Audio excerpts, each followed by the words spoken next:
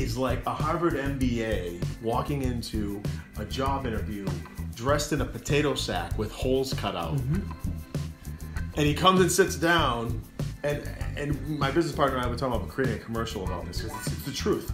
And he's like, I got this MBA, and the guy's like, get the hell out. He's like, but it doesn't matter how good you are or what you know. It doesn't matter because you just presented yourself like you're a piece of shit. Yeah.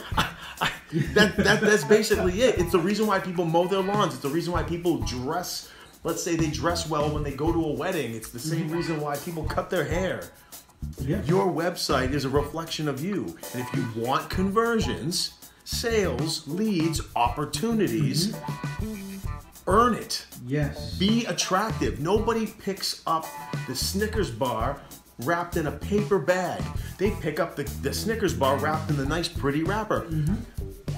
You gotta wrap it, or like